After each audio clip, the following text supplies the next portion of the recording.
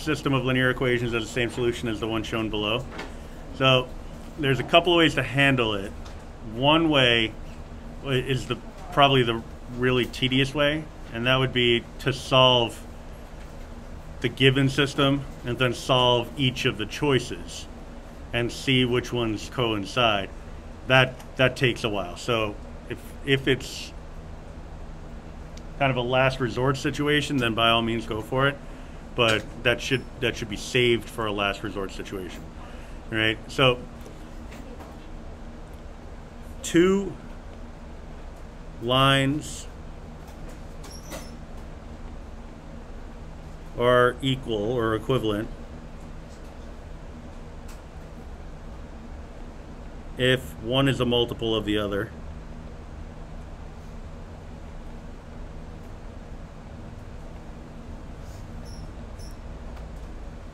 All right, so two lines are equivalent if one is a multiple of the other.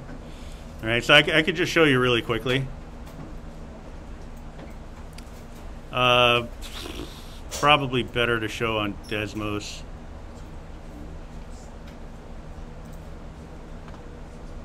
I'll just show you a quick example. Let's say you have 2x plus y equals 7 and 4x plus 2y equals 14. All right. One is a multiple of the other. They both go to the same location. All right. They're both equivalent. One is equivalent to the other. All right. So we could look for that. That's one possibility. All right.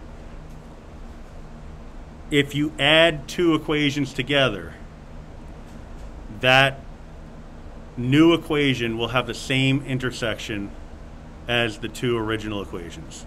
All right. So if you add two equations,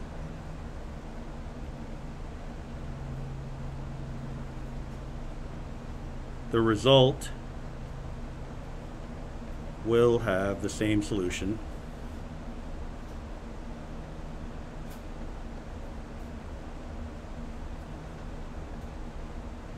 as the original pair. So basically it'll intersect the same locations. All right. So those are two key ingredients whenever you see a question like this. So let's say I have two lines that I know cross each other.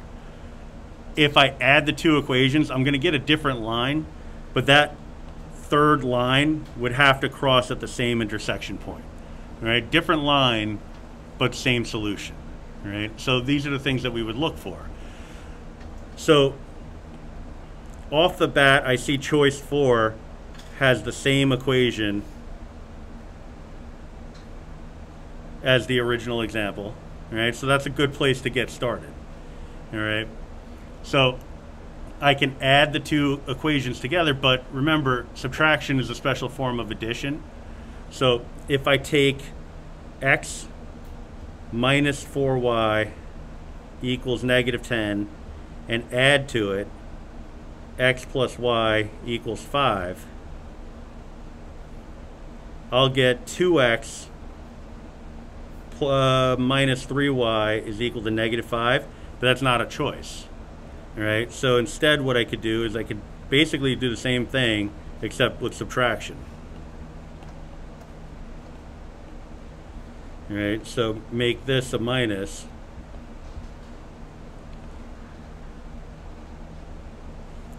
X minus x, 0. Negative 4y, negative 4y minus another y would be negative 5y. Negative 10 minus 5 would be negative 15. All right, so that's almost there. All right, so it looks close to this, but not quite. So we look for another choice. All right, we know that each of the remaining choices all have an x plus y equals 5. So x plus y equals 5 is consistent across the board. So now I'm looking for another possibility that would play itself out. So if I could, like in this case here, how I just subtracted the two equations, I might consider subtracting or adding them in such a way that the y variable cancels out. All right. So starting with the x minus 4y equals negative 10, I can take the second equation and multiply each part by a 4. That'll give me a 4x plus 4y equals 20.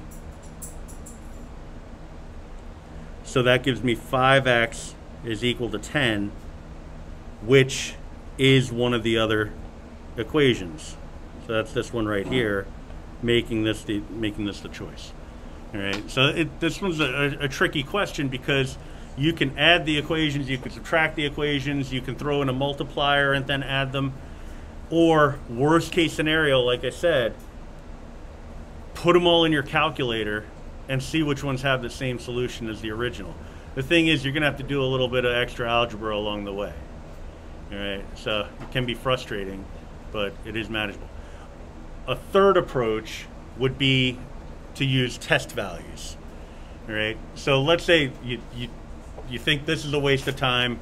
You want to go about it a different way, but you're willing to test all the choices. What you can do is make up a reasonable value for x and a different reasonable value for y, and plug it into every one of the possibilities.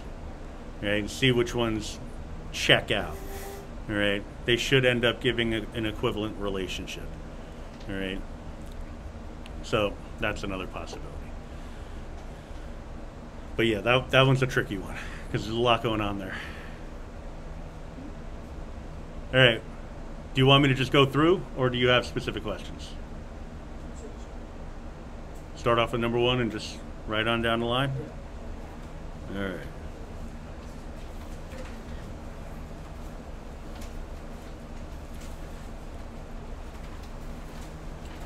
All right, so number 1, Brian's hockey team is purchasing jerseys.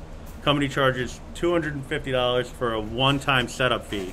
So that's a fixed amount.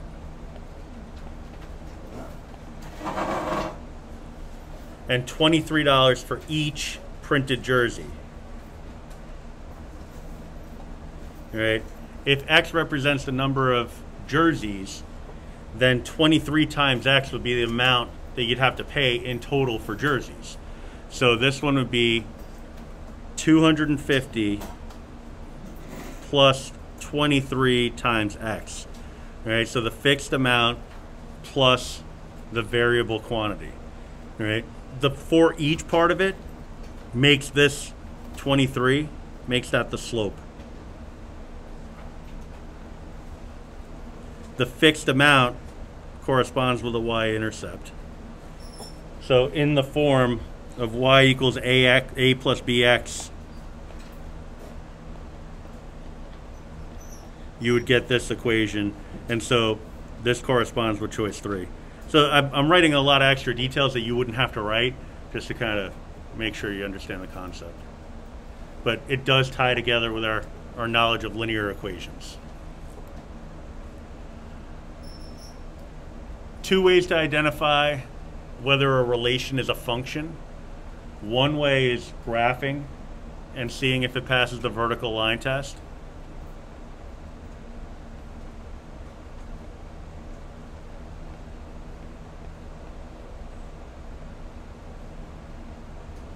Or check to see if any single x value corresponds to more than one y value.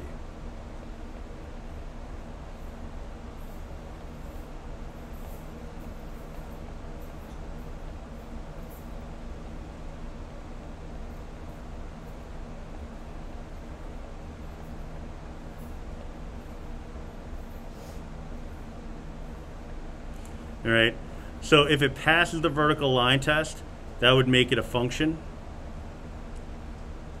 If the x value corresponds to more than one y value, then it's not a function.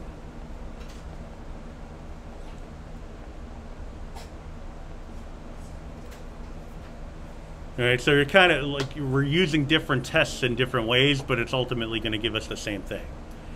All right, they're looking to see which one is a function. So basically, I'm going to identify which one is not a function. All right, so in choice 3, for example, I see -3 corresponds to 0, but it also corresponds to 2. So that can't be a function. In number 2, 1 corresponds to 4 different things. 1 corresponds to 2, 3, 4, and 5. In number 1, 2 corresponds to -3, but it also corresponds to 1. So neither of these are functions, meaning the 4 has to be the only one that is a function. And if you graph them, it becomes pretty obvious. I'll just take 1 for example, or one data table for example, and just plot.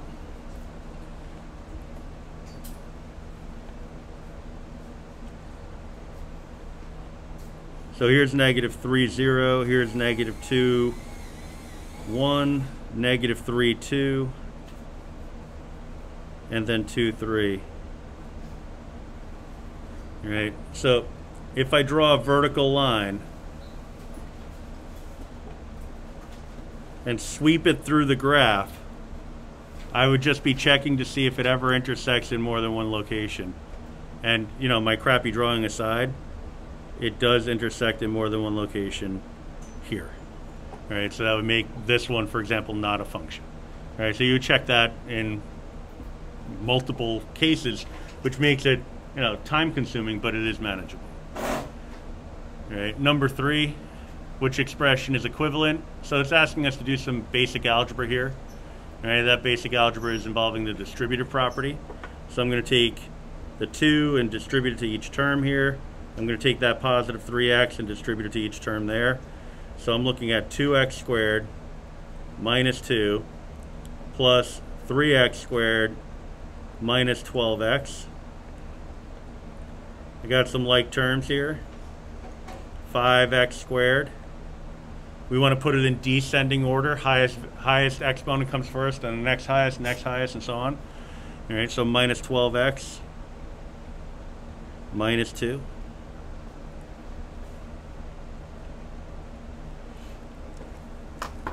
When it comes to, oh, that's choice 4, by the way. When it comes to solving equations, there's a couple of approaches that you can use. One would be to actually solve it algebraically.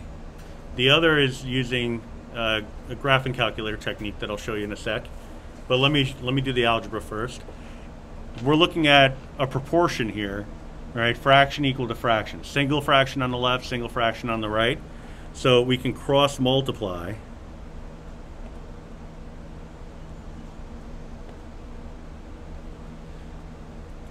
So 3 times x plus 10 would be equal to 4 times 15.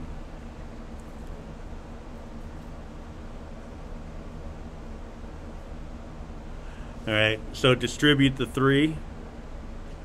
3x plus 30 is equal to 60. Subtract the 30. 3x is equal to 30. Divide by the 3.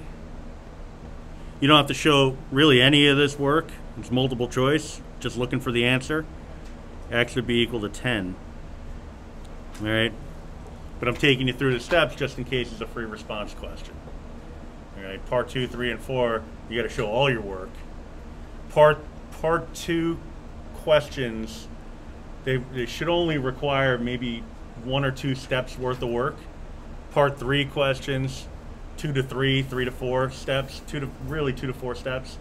But then part 4 question is usually around 10 steps because it's multiple parts to the question. So you'll have part A, part B, part C, each one having 3 to 4 steps. All right. So more elaborate as you go on. All right. Now let me show you how you can do this on the graphing calculator. All right. So what you would do, anytime you're given an equation, you can put the left-hand side of that equation in as y1, and you can put the right-hand side in as y2. You can go either order on that. It doesn't make a difference. So in y equals, 4/3, and then x plus 10 over 15, so alpha y equals, for the older calculators. Newer ones have different shortcut keys. All right, so x plus 10 up top, 15 on the bottom. All right, now because we're looking at clean answers here, we know they're clean answers because it's multiple choice question and not one of them is a disgusting decimal. Right? You can go to the table. Right? So second graph is what I wanted to do. There we go. And just look for any instance in which the y1 and y2 values are the same. Right? The issue is when I put in the 4/3 as a division, it puts my y1 values as decimal. Whereas if I use the fraction tool, it'll put it in simplest fraction form. So to make it a little bit more convenient, an option that you could use would be putting this in as 4/3, using the fraction shortcut, then go into your table, and it should be a little bit more obvious where your intersection is. So you start off at 0, for example, and you just kind of work your way down the line, and you see once you get to 10, the result is 4/3, so you know you're good. All right. So that's one approach. But then you might look at it and say, well, that's great when you have nice, clean answers.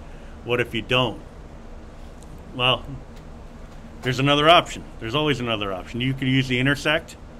Right? So if I do a zoom 6, I have the two graphs showing up on the screen. It's not pretty, but they're there. You can always use the zoom fit function. All right. So looking at the choices, I see that the lowest number is -6, the largest number is a 30.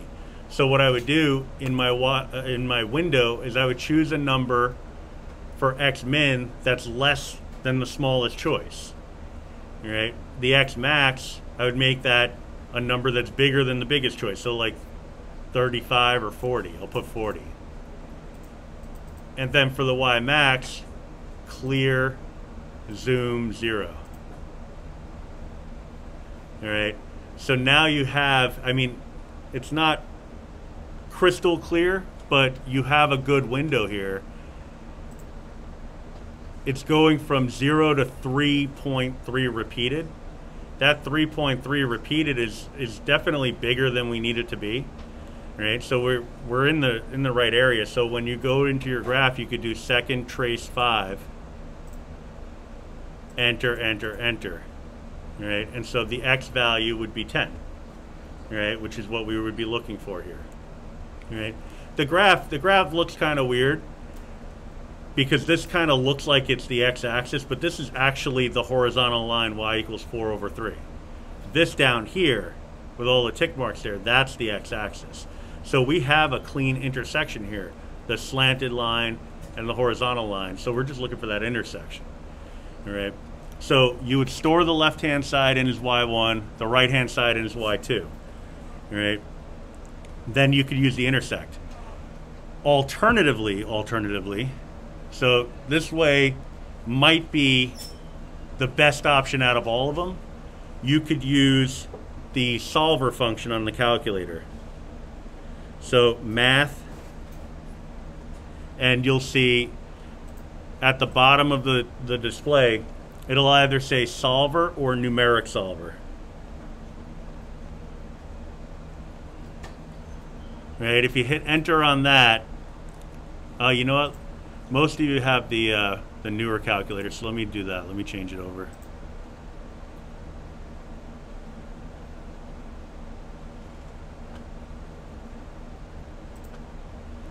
I'm just going to pop it in real quick.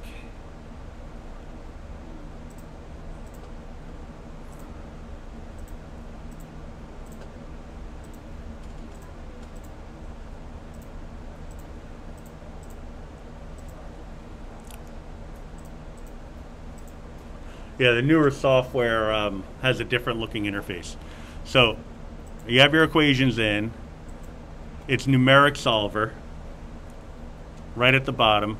Now, it might say solver, depending on the model, it might say solver or numeric solver. All right. But then you'll see two windows here, one that says E1 and the other for E2, equation 1, equation 2. All right, so I would set this up so that it's alpha trace Y2, Y1 and Y2. I want those to be equal to one another. So if you go to solve, if you hit the down arrow and then hit alpha enter, so not just enter, it's not just going to spit out the right answer without you doing an extra step. It's kind of annoying, but it is what it is. If you hit alpha enter, it'll give you the solution to the problem, except in this case, I think I typed in something wrong. Yeah, that was supposed to be a 10.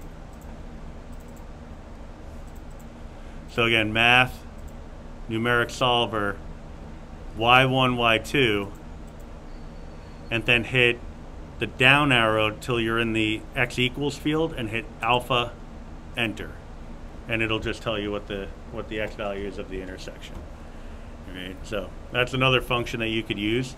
In this case, you wouldn't need it, but you know, it's for more elaborate cases. You know, just imagine a problem where maybe you have to solve using the quadratic formula. You know, something pretty complicated. To know that you can get the decimal answer pretty quickly is not really that. It's not really that complicated of a process, so you know it's pretty useful. So anyway, if anybody needs help with that function later, I can go over it again. Number 5, Josh graphed the function. He then graphed the other function. He wants to know what the vertex of g of x is going to be. All right, so it's kind of a strange way of asking the question, because it makes it seem like you're just going to be asked to state what the vertex is, but it's really asking how that vertex relates to the vertex of the original function. All right, so if you're looking at this one, I mean, you could do it on a graphing calculator, but you could also pull the vertex right out of the equation. So the vertex here is 1, -5. And for my f of x, the vertex is 1, 2. All right, so they're just asking what the relationship is between these two vertices. All right, so one's at 1, 2. The other's at 1, -5. The x value is not changing, it's the y value, so we'll just ditch these two bad boys. No, we always flip the sign. Yeah, flip the sign of the number in the parentheses, keep the sign of the number that's outside. All right. So 1, 2, 2 units above the x-axis, going down to 1, -5, that's 5 units below the x-axis, must have moved down 7 units. Okay, you draw a quick sketch of it, but the second graph is 7 units below the first one. All right, it's nice to be able to do it that way because it's quick, very straightforward. It's fact-based question, but you could also get away with doing it in your calculator. If you type in the original f of x,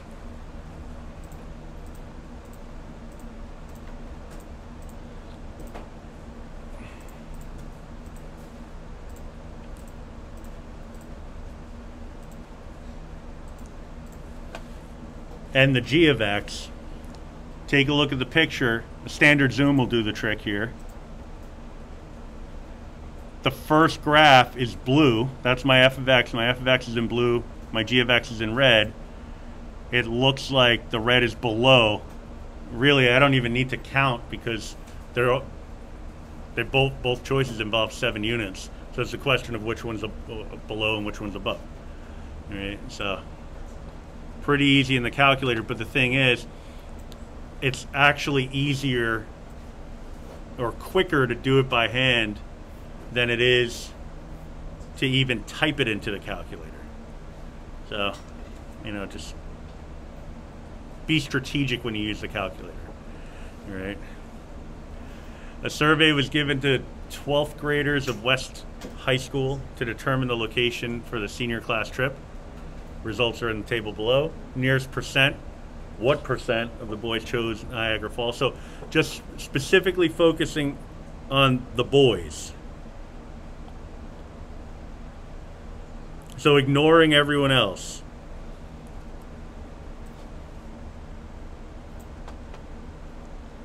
Just run the numbers here. We got 56, 74, and 103.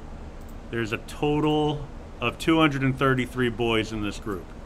All right, so if you create a total, 233, they want to know what percent chose Niagara Falls. The number that chose Niagara Falls would be 56 out of the 233. Because again, it's saying of the boys. So we don't care about anyone else here. All right. Convert it over to a percent. 56 out of 233. Decimal form is 0.24. So that's going to be about 24%. This is one of those topics that was in the Unit 10 packet, the first 14 pages. If you haven't had a chance to review that stuff, definitely take some time. All right. Type of function, well, it's definitely not a line. If you're not sure, then just type in the different types of functions and have a quick look. Process of elimination is going to get you to an exponential fairly quickly because you know it's not a line. If you don't remember what a square root function looks like, go to y equals and type in a square root function. Any square root function you want, keep it simple, go with the parent. Square root of x, zoom 6, that's what a square root function looks like. Absolute value function, alpha window for absolute, alpha window for absolute value. Go with the parent function, see what that one looks like. That's the V-shaped curve. It's certainly not that, so it's got to be the exponential. Again, just by process of elimination.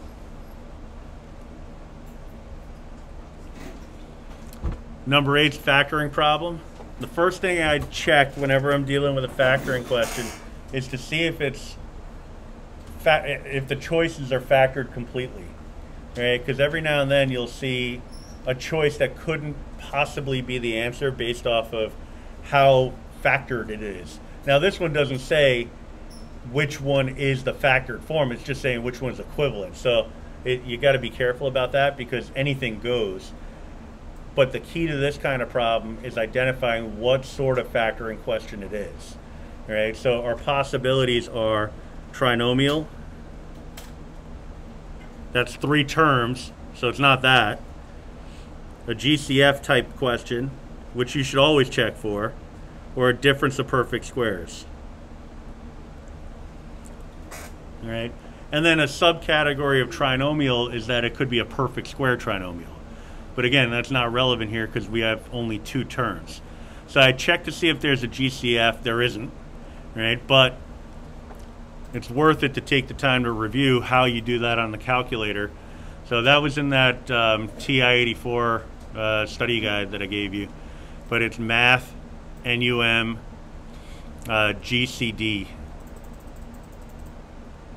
All right, so math,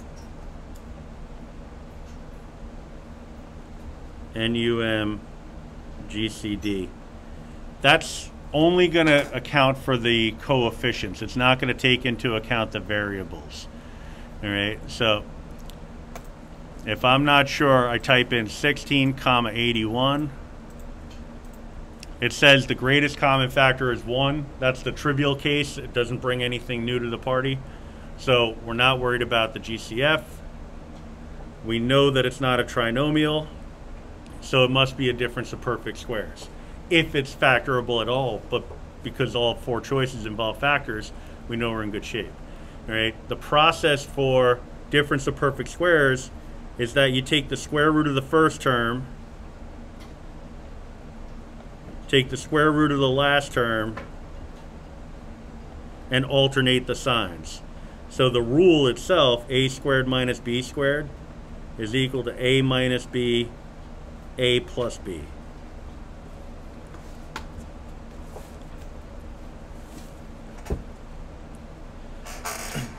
you'll have enough time on the exam where if you get jammed up on a question like this, you can brute force your way to the answer. It's just tedious, but you can get it done. Like, let's say I completely forgot how to factor on the day of the Regents, so tomorrow, right? Yeah, that's crazy. Happens so quickly. What you could do is type in the original expression and then type in each of the choices and see which one is equivalent. All right, so I'm just going to jump right to the correct one.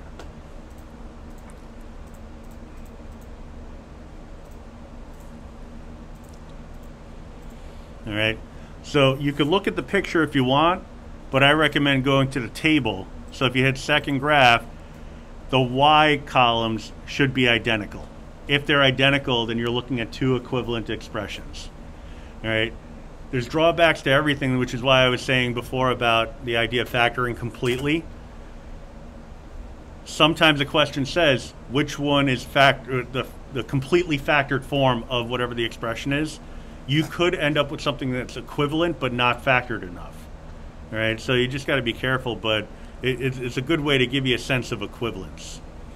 All right, so that was choice 3. Number 9, the owner of a landscaping business wants to know how much time on average his workers spend mowing one lawn.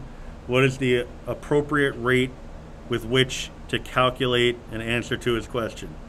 All right, so it's a question about slope. All right, so how much time you spend mowing the lawn.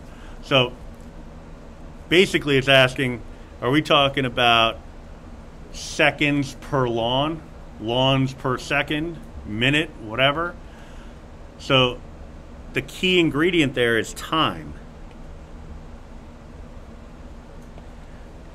So anything that doesn't involve time, I'm going to toss. All right, so lawns per employee, no. Employees per lawn, no. So it's lawns per day or hours per lawn. All right. So they're asking how much time on average. All right, so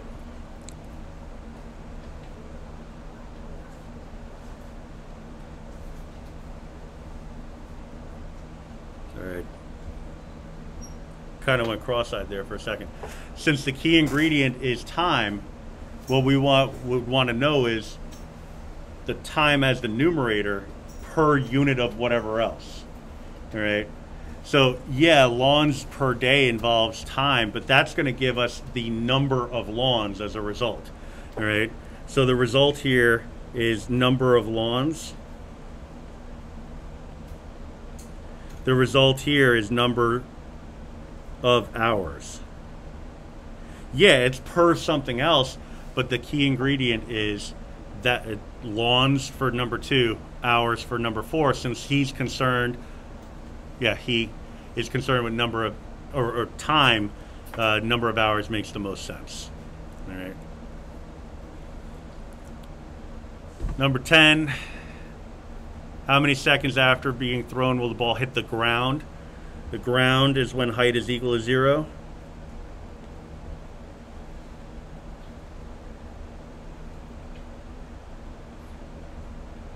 You can do this a bunch of different ways. Again, multiple choice question, you have your choice. So this is saying 0 is equal to negative 16t squared plus 64t plus 80. You could solve it by factoring if you want, right? But again, it's multiple choice, so you shouldn't need to. All right. So if you, like I did before, I'll do it both ways. If you do it by factoring, I notice that there's a GCF here. And if you're not sure, use the GCD function.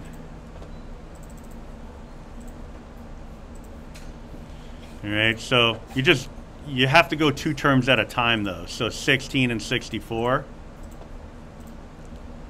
The GCD between 16 and 64 is 16. So then use that 16 against the 80. And you'll see it's still a 16. So I can factor out a 16, but I also want my leading coefficient to be positive. So I'm going to take out a negative 16 instead. Dividing each term by negative 16 gives me a result of t squared minus 4t minus 5. So that's a trinomial. So good opportunity to review that idea. All right. So I'm going to take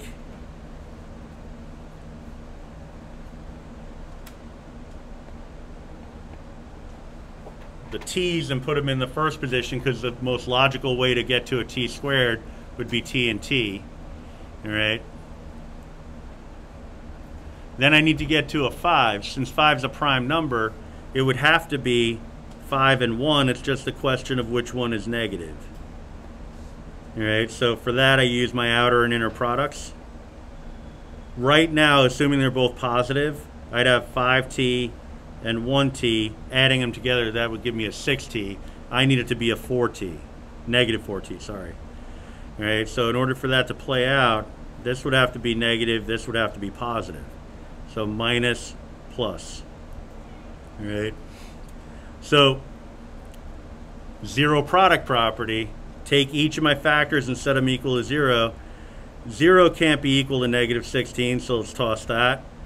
0 can be equal to t minus 5. 0 can be equal to t plus 1. Solve each one of those. T equals 5, t equals negative 1. All right. Now, because this object's being thrown from the top of a building, we're looking at something like this. And you got... There was some moment in time, or there could have been, I suppose, prior to the ball being thrown, where it could have been on ground level, but there's a significant obstruction in the way, and that would be the building. So here's where time t equals 0. Here's where time t is equal to 5. All right, so the ball must have been in the air for 5 minus 0 seconds, so 5 seconds.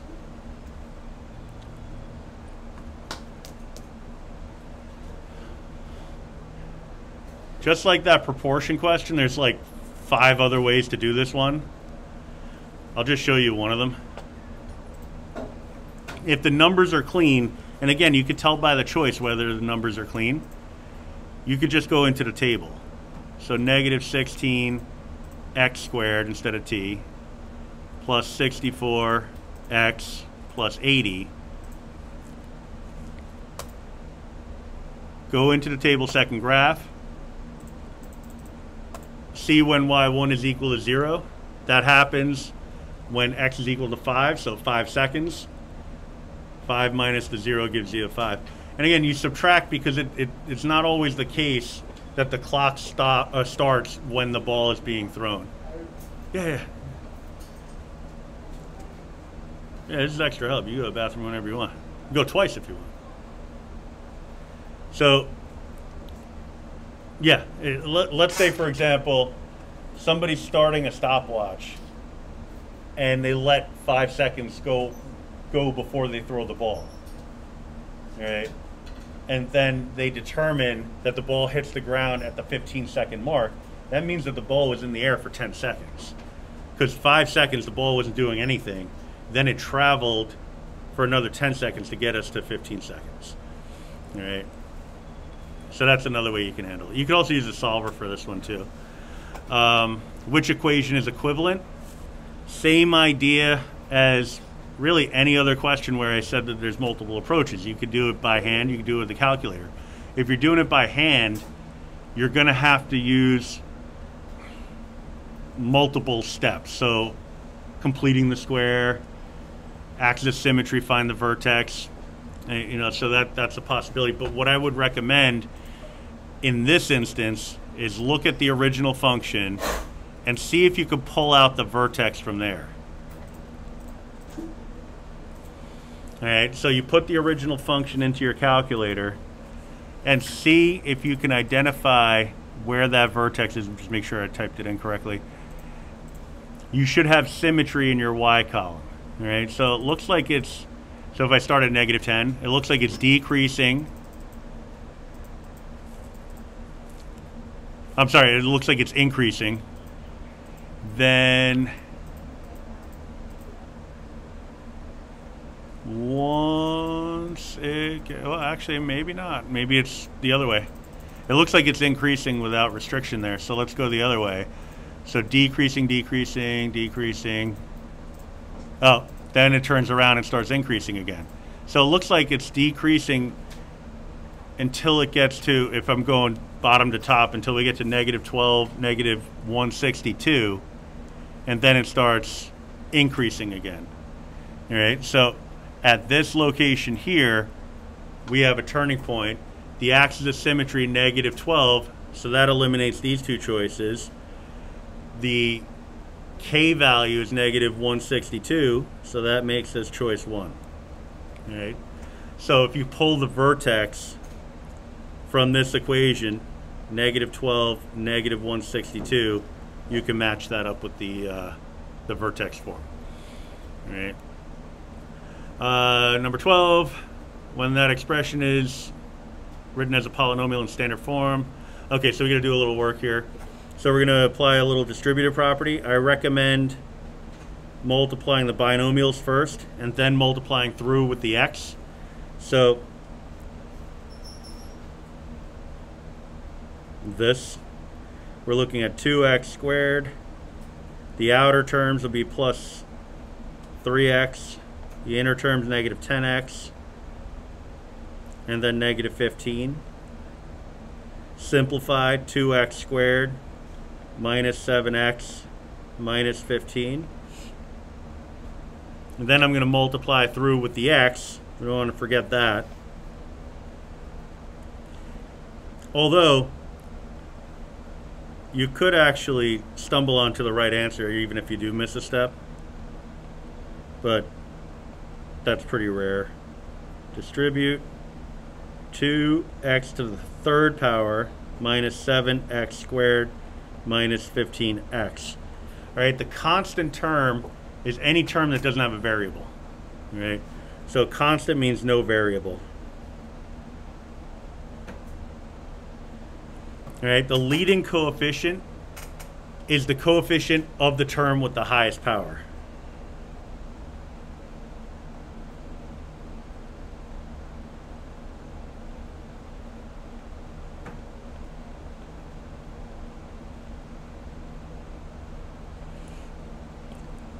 The degree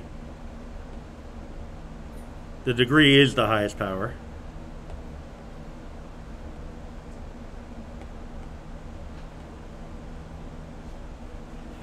And I think the last one's obvious, number of terms. All right, so there is no constant term. Every term has a variable attached. The leading coefficient is 2, so that's the correct one. The degree, the highest power is 3, so that's not right.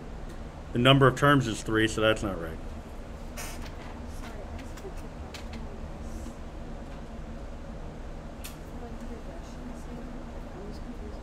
So this is saying take your regression equation and set it equal to 0 and solve. Yeah.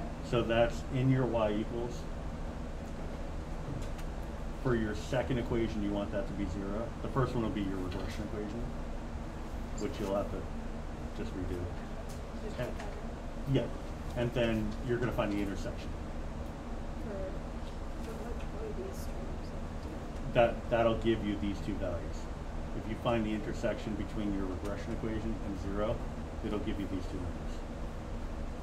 So what will this be the x and this will be y? They'll both be x values because there's going to be two intersections. So you'd have to find them both. All right. Number 13, exponential. Which function is approximately equivalent? All right. So it's like a lot of the other questions where you can brute force it in a calculator, or you can apply some fact that hopefully you know, but if it escapes you in the moment, then you always have to just type it right into the calculator and see which one matches up. All right. But this can be written, this expression here is the key to the whole thing. P of t can also be written as 3810 times 1.0005 to the 7th power to the t power. So when you raise a power to a power, you multiply the exponents.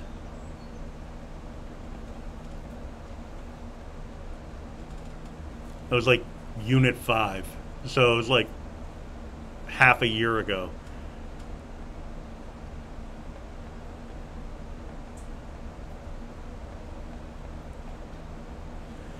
If you have a power to a power, you multiply the powers. But what we're doing here is we're actually going in the opposite direction. All right? So if the powers are already multiplied, you can break them apart, all right, by factors. All right? So that 1.0005 raised to the 7th power would become the new base of the exponential. So this would be the same as 3810 times, if I go 3 significant on this, it would be 1.00351 to the t power. All right, the closest choice to that would be choice 2.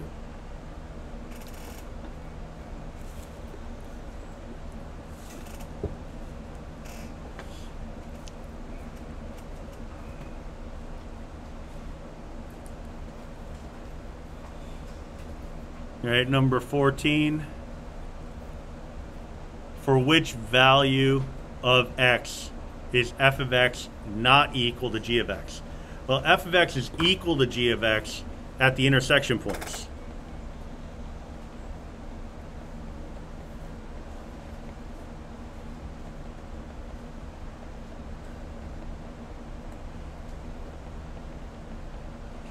All right, so I have an intersection here at 2, here at -1, and here at -2. So I have 3 intersection points, particularly the x values of the intersection points. So -2 is one of the locations at which the two functions are the same.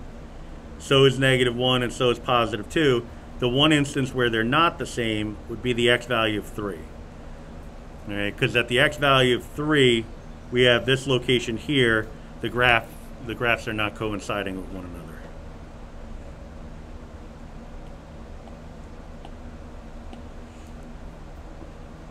Wait, sorry, can you repeat why it's 3?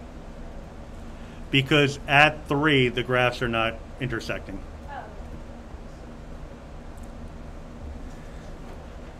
Right? The range of a data set, just going back to 6th grade now. It's weird. I don't know why they do this. It's like, this exam, I guess, is the culmination of the first 10 years of like your education in math. I don't know. But it's part of the 6th grade curriculum, yet it shows up on this exam. Whatever, it's not a bad question. The range of any data set is equal to the maximum value minus the minimum value.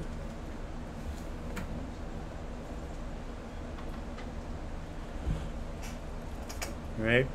The 5 important values in a box plot: minimum, the first quartile, also known as the lower quartile, the median, the third quartile, also known as the upper quartile, and the maximum.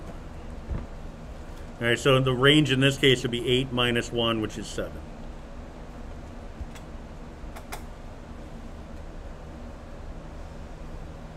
Right, but if you know those features of the box plot, you can pick out anything. Right, and just so I address it, in case we don't have time to do a problem like this later, if a question asks you for the interquartile range, that's Q3 minus Q1. All right, didn't ask it here, but you can easily pick out the interquartile range. What's the deviant? I don't know about it myself. What's the what? The deviant? Oh, the deviation? That would be the interquartile range in this case. So, but there's also a standard deviation, which I can, if it's not in this exam, I'll make up a problem or find a problem. It's towards the end. Okay. Yeah, that's all calculator work. I'll show you how to do that. Which expression is not equivalent? All right. So, it's another factoring problem. I mean, it's an algebra exam, so you expect that there's going to be some algebra involved. Although with the multiple choice questions, you can get away without doing algebra. So it's kind of a double-edged thing. Right? But in this case, I see a GCF. Right? The GCF is equal to 2. So I could factor that out.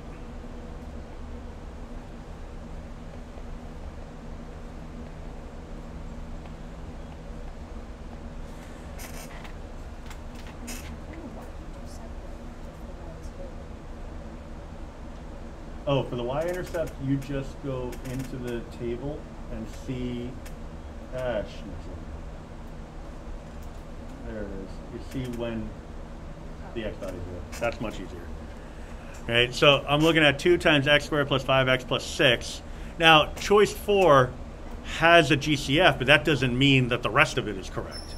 All right, so we still got to check. All right, I suspect that it's 2 and 3. I mean, most of the choices have a 2 and a 3 in it in some capacity. All right, and I'm just going to double check to make sure it checks out. If they're both positive, we'll get that sum of 5x. So we're in good shape there. Just bring down that GCF. 2 times x plus 2 times x plus 3. Right, so that one checks out, but they're saying which one is not equivalent. Right, so I'll toss that one. Every other choice has to be some kind of variation of this answer.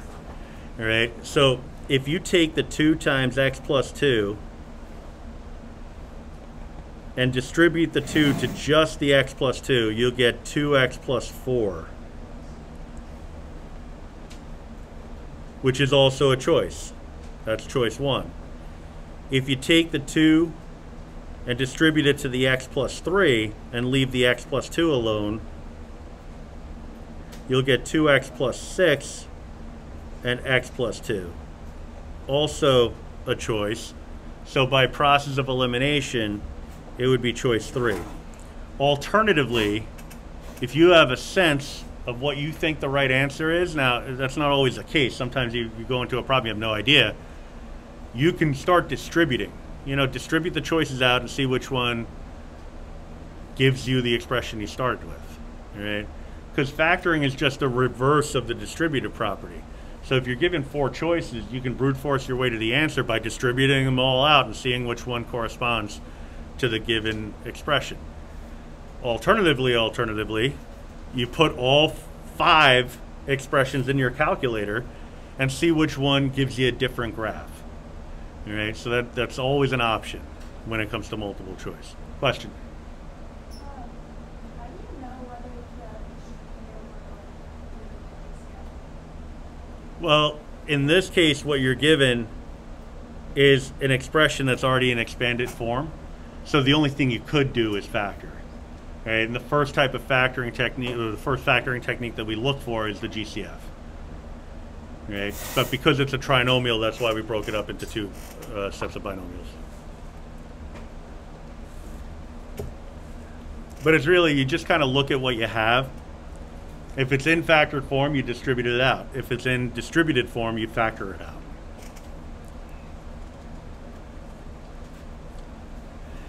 Number 17, quadratic functions r and x are given below. So r is in the table. R and q. And q is given as an equation. So they want to know which one's going to have the smallest minimum value. So for this one, we have a vertex here. Every other number is larger than that value. All right? So this negative 16 must be the minimum.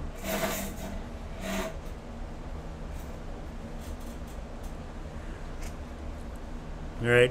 For the other one, you could go about it a couple of ways. I feel like I say that for every problem, but it's true.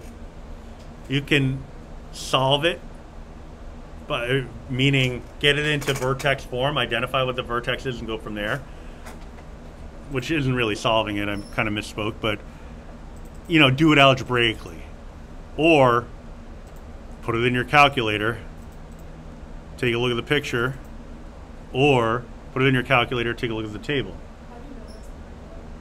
Oh, because every other number, it's a turning point, but every other number is bigger than it.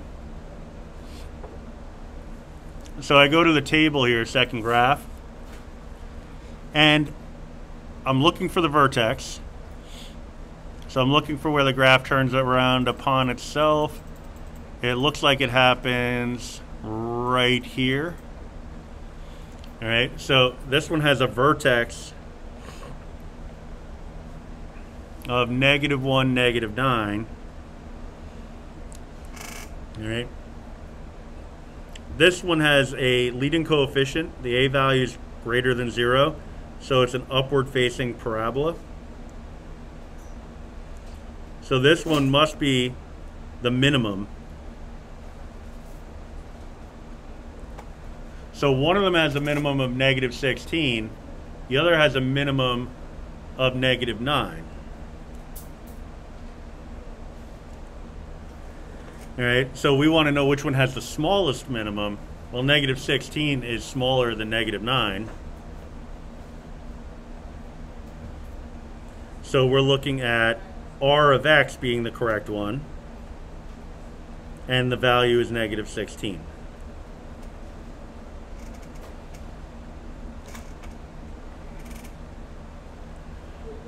How is that different? How is like -1? Oh, because that's the middle value in the table. There is another way to do it, but I'd say it's probably unnecessarily complicated. It involves quadratic regression, so I think this is probably the most user-friendly approach. If anybody wants to see an alternative method for this, I'll show you later. All right. Number 18.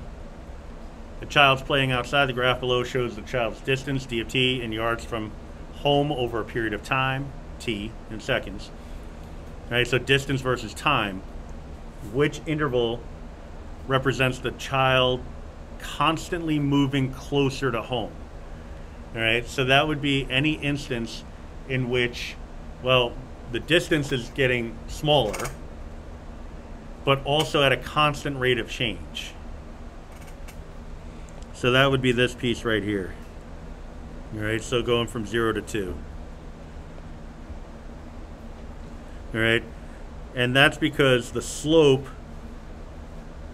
is, let's see, -6 over 2, -3 at any point on the line segment.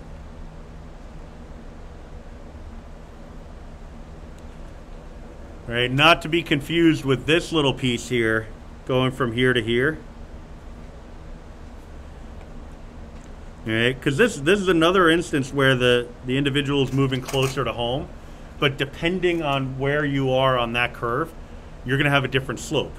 So if you're at this location, you're going to have a slope that looks like this. If you're at this location, you're going to have a slope that looks like that. The slope is changing. Yeah. The slope is changing depending on where you are on the curve, but the one that I highlighted in yellow, the slope is always the same no matter where you are on that line. All right, so that's the interval of 0 to 2. All right. They didn't play around with the inequalities here, but you got to imagine that they could open circles, which didn't come into play here. You're using greater than or less than, closed circles, greater than or equal, less than or equal. Right? These are all closed circles, and all the choices had less than or equal to symbols in it. So they didn't get cute with that, but they could have. All right. Number 19 is a recursive situation, a recursive model. All right. It looks like it's quadratic, but whenever you're dealing with recursion, it's pretty straightforward. You're just following the recipe that they put in front of you.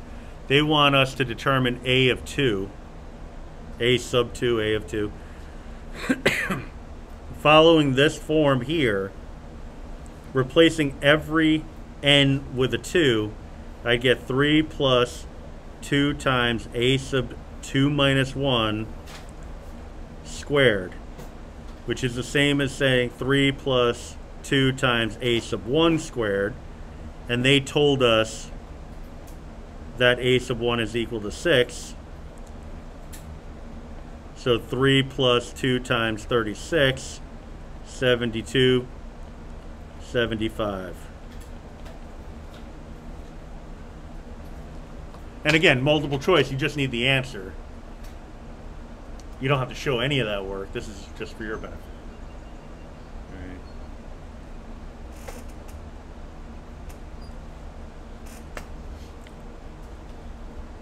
All right, little word problem, kind of a mini word problem.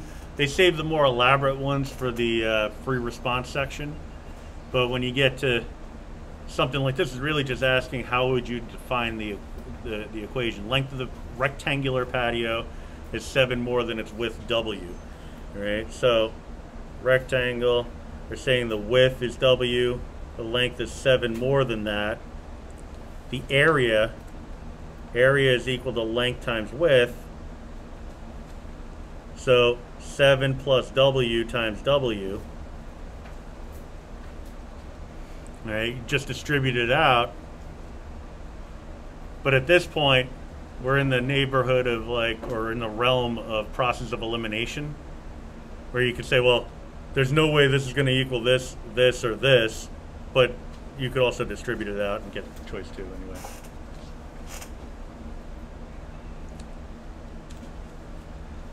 Number 21, a dolphin jumps out of the water, then back into the water. All right. Yeah. Yeah, that's fine. All right. Dolphin jumps out of the water and then back into the water. His jump could be graphed on a set of axes where X represents time and Y represents distance above or below sea level. The domain for the graph is best represented using what? You know, so it makes it seem like you're on the hook for creating a graph or maybe solving a word problem, but it's really just asking to make a statement about the domain. This is all possible values of X.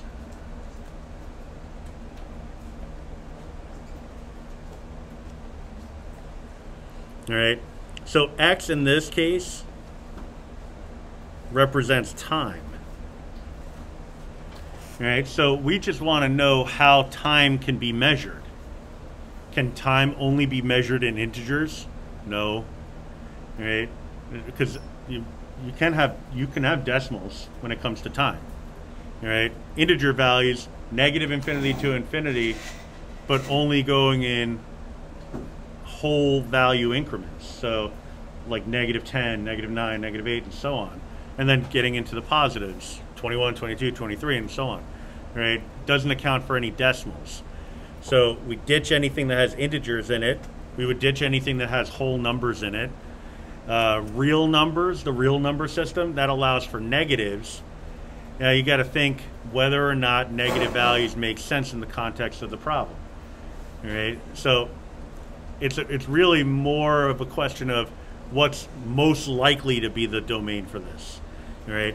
It's most likely the case that we would care about positive real numbers, not the negative ones, because real numbers in general allow for negatives. We only want to focus on the positives. All right. So 22 we did before. 23, which interval represents the range of the function? The range is all possible values of y.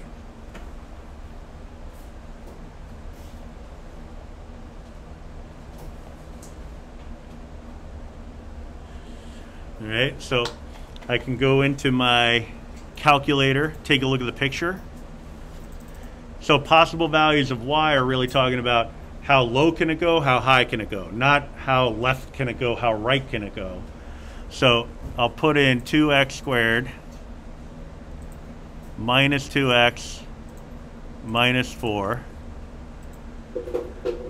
I could go into the table or I could look at the picture. In this case, let me start off with looking at the picture.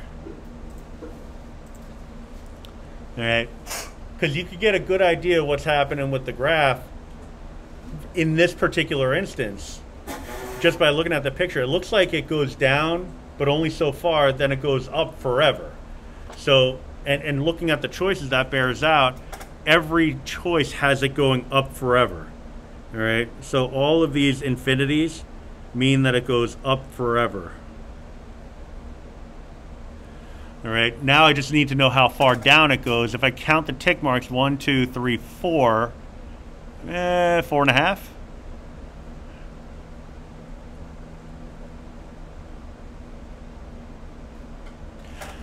I went cross-eyed there for a second because I was like, wait a minute, did they put two identical choices? Well, you can actually get to the negative 4.5, so that makes choice 4 the correct answer. All right. Parentheses.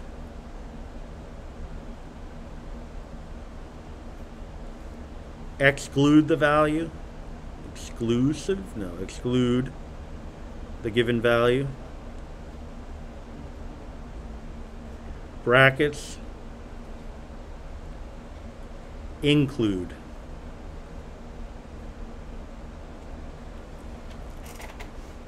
All right. So since there's no open circle, for example, at that vertex, we know that we can go down, actually touch that point, and before we go back up. All right. Number 24, what is a common ratio of the geometric sequence whose first term is 5 and third term is 245? Bunch of different ways to do this one. All right. Trial and error is a possibility. You have 4 choices. So you can actually start off with the 5, try the 7. If the common ratio is 7, then multiplying the 5 by the 7 and then by the 7 again will get you where you need to go. All right. So that's one way that you could do it. Knowing that it's geometric means that you, well, doesn't really mean anything. It gives you more than a leg up. I mean, it's really the key to the whole problem, right? Because identifying the geometric sequence as the one where you do the multiplication, not the addition, would actually allow you to wipe out choices 3 and 4 immediately.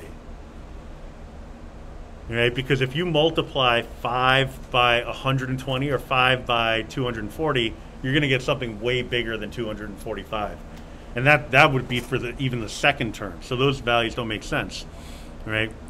Another way that you can do it, because maybe the numbers aren't as convenient, maybe there's some decimal values, maybe it's not a multiple choice question, take the 245 and divide it by 5. And then take the square root of that number. All right. So you do 245 divide it by the 5. That gives you a 49. Then you take the square root of 49. All right.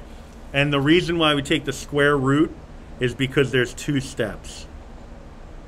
It takes 2 steps to get from the 5 to the 245.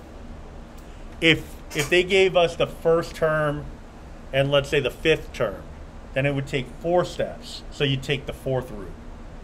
All right. So 2 steps gives you the square root. If I needed to take 10 steps, I would take the 10th root. All right. So a little bit more convenient that way. Alternatively, you could also use an exponential regression model. Right? Because remember, arithmetic sequences are linear in nature. Geometric sequences are exponential.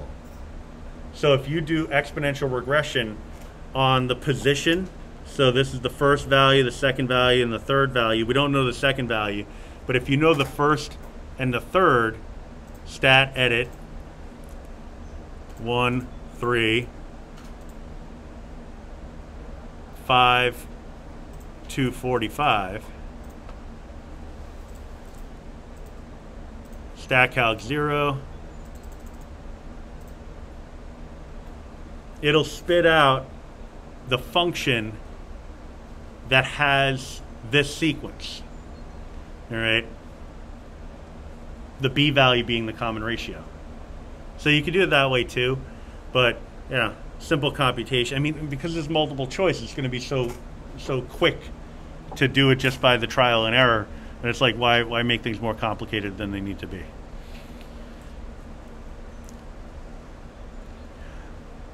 So number 25 is the reason why I harp on function notation. Because you should not have to write anything down for this question except for the answer. All right. You type in your function.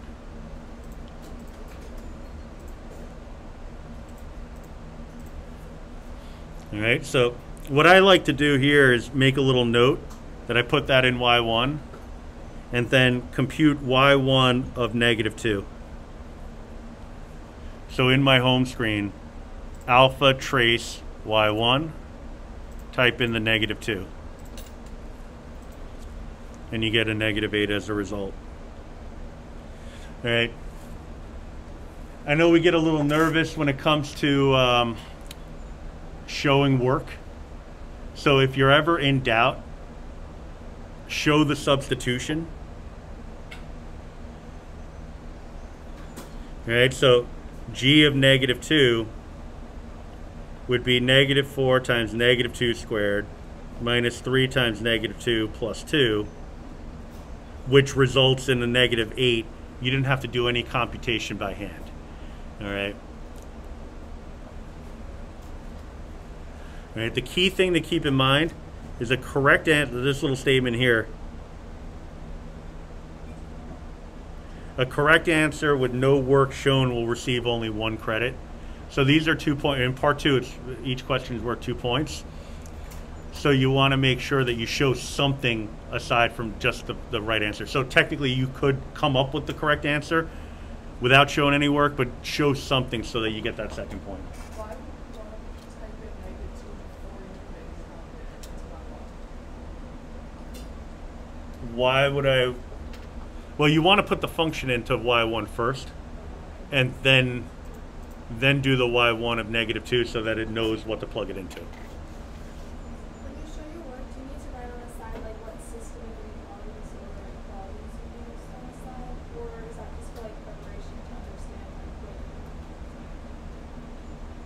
It depends on the question. Generally, no. Yeah, anything that you're considering that's for your own benefit, you really wouldn't need to put down.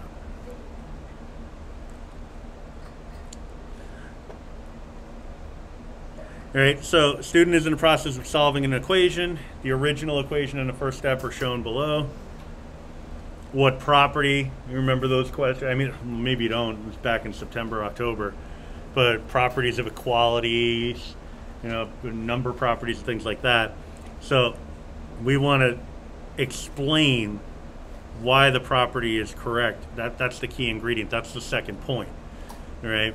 So nothing changed on the left side of the equation, but on the right-hand side of the equation, it looks like some terms were moved around. All right. So we went from 2 minus 5a plus 7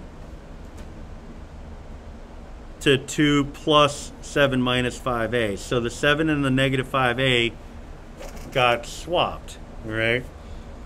Whenever you're swapping terms, you can do that as long as you bring the sign with it, but that's known as the commutative property.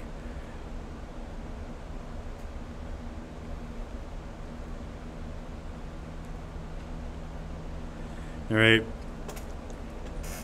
So the commutative property allows you to swap terms as long as the signs come along for the ride.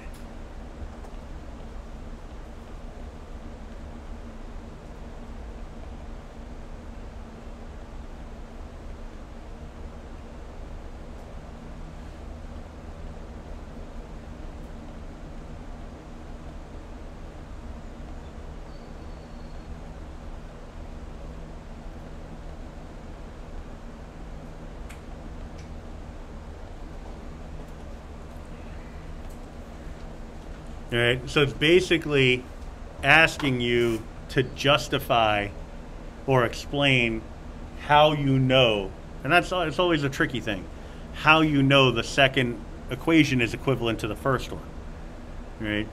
So anything that justifies that is going to be fine, but it has to account for the commutative property, right? So anything that incorporates the commutative property and justifies it would be fine, is what I should say. All right, the signs have to come along with it. So if you can kind of imagine a different question but the same theme, where they take just the 5a and swap it with the 7. So if they wrote 2 minus 7 plus 5a, that would not be the same. All right, because the signs didn't come along for the ride. And you can write your explanation in everyday speak. I mean, honestly, it took every fiber of my being to not write along for the ride as part of my explanation. But you could write that on the exam. You don't have to use technical terms, right? Anything that gets the idea across is going to be fine, as long as it's correct, of course.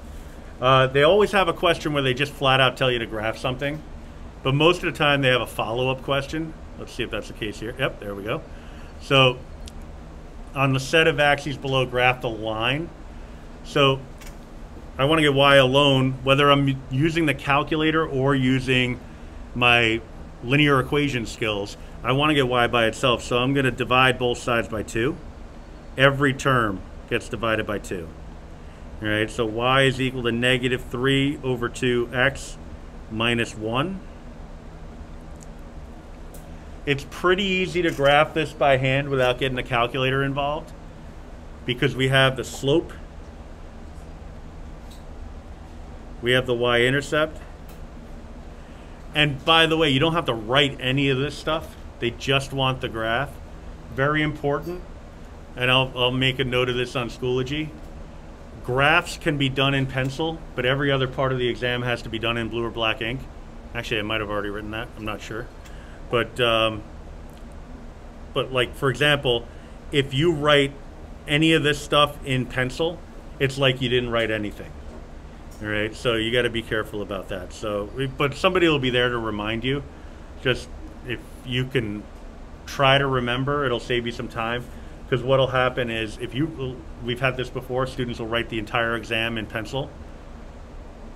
Then they leave. We have to call them up and say, we can't grade your paper. You have to come back and trace over everything that you wrote in pen. Usually takes a good 45 minutes. It's not fun, because you'll have somebody watching you while you do it to make sure you don't change anything. All right, so definitely don't want to be in that position. Y-intercept negative 1, down 3, right 2, down 3, right 2, and so on. Go back the other way. We want to fill out the entire graph. Oh, overshot the mark.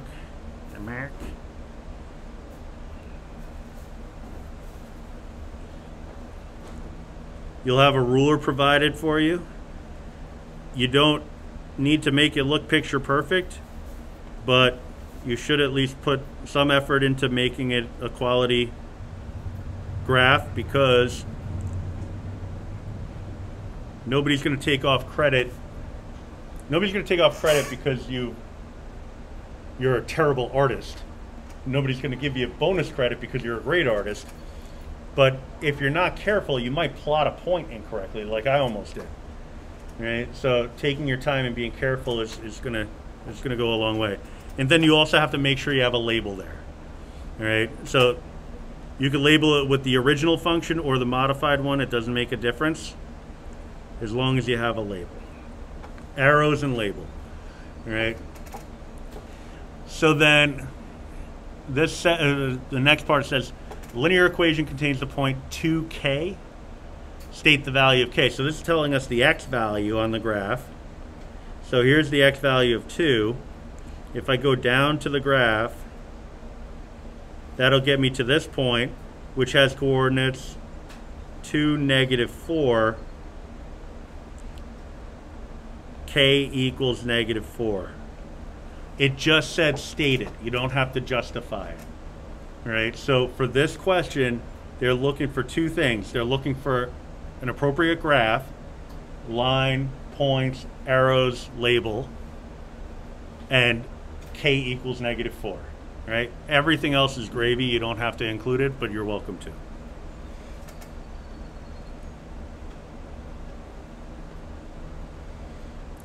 Right? There's always a question like number 28. It's generally the most intimidating looking question, but it's not overly complicated. they give you a formula and they tell you to solve it for some variable.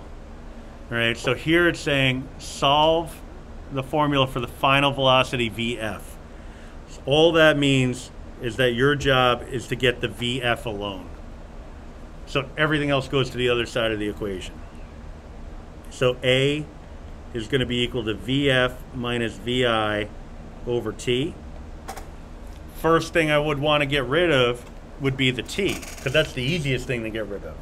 So I'll multiply both sides by T. So TA or AT, doesn't make a difference, is equal to VF minus VI. If I want to break up that bond of subtraction, I can do that by using the inverse operation, addition. So the opposite operation, just if they give you division, use multiplication. If they give you addition, use subtraction, and vice versa. So I'm adding VI to both sides. So TA plus VI, they're not like terms, so you can't actually add them, is equal to VF. And there you go. Okay, so there's really not a lot going on there. Couple of steps, but it's scary to look at because it feels like they're asking you to do a whole lot more. Also, you may have noticed, because like this exam and the first one I gave you were actually photocopies of the real Regents. So the amount of space that you're given on paper here is the amount of space that you'll be given on the exam. So you'll be given a whole page of paper in some cases and only have to do like 2 steps of a problem. And you'll be wondering, wait, am I supposed to do more? Like, you gave me a whole page of paper to work with. Like, am I missing something? This has got to be more complicated. Now, sometimes you have a whole page of space and only like 2 or 3 lines of work. Okay, that's just how they do it. They don't want the amount of space that they give you to give you any kind of clue as to how much work you should have. So they just give you the same amount of space for everything. 29, inequality question. Solving for x, we want to get x by itself. So I'm going to subtract a 4/5 from both sides, 4/5 x. You can go the other way too. Subtract the 3/5 x. I like to keep, when it comes to inequalities, I like to keep the variable on the left. Right? It just makes more sense to me. Right? So negative 1/5 x plus 1/3 is less than negative 1/3.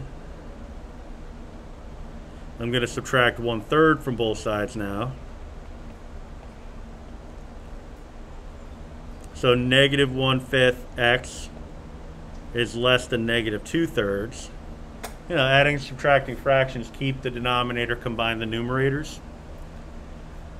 So then I have a choice. I can divide both sides by negative 1/5, or I can just multiply both sides by negative 5.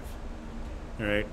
I think it's a little cleaner to multiply than it is to divide,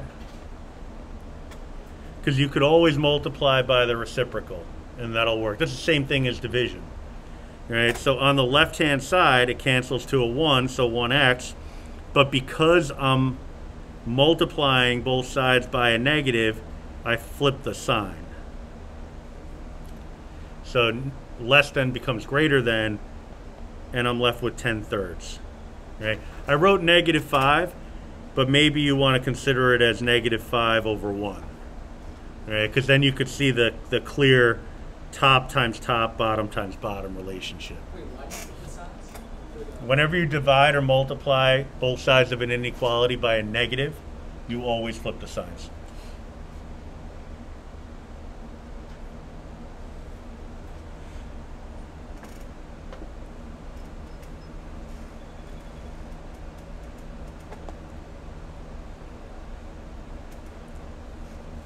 Generally, they ask something about rational, irrational numbers, number systems. It's not always framed the same way, but this is a pretty common question. Is the product of 2 irrational numbers always irrational? And your justification doesn't necessarily have to be, it doesn't have to be verbal. You could just show a counterexample, right? So for example, well, first and foremost, you got to know what an irrational number is. So an example of an irrational number would be something like radical 7. All right? Because it's a radical that you can't simplify away. So an irrational number like radical 7 differs from something like radical 4 because radical 4 can be simplified away to a 2. All right? So if I take two unique irrational numbers, so radical 7 and let's say radical 3, and multiply them, I'll get radical 21, which is also irrational. So it makes it seem like, hey, it looks like they're always going to be irrational. All right, but what if I take radical 7 and multiply it by radical 7? Then the result is radical 49, which is 7. So this is irrational. This one is rational. All right, my first example here, actually, why this is blue is beyond me. My first example here was two different irrational numbers, but they never said they had to be different. They said the product of two irrational numbers. So I showed a case where they were different, and I showed a case where they were the same. It's not always rational. All right? Sorry, irrational. Well, it's true the other way, too.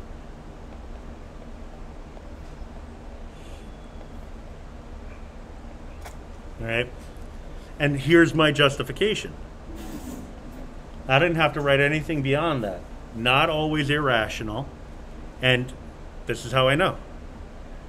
All right? But if you want to write a sentence to explain it further, you can. It's just it's not going to get you any more points. I'm not suggesting that you do the bare minimum, but I am suggesting that you focus on what the question is asking you to do. Once you've satisfied the requirements of the question, move on.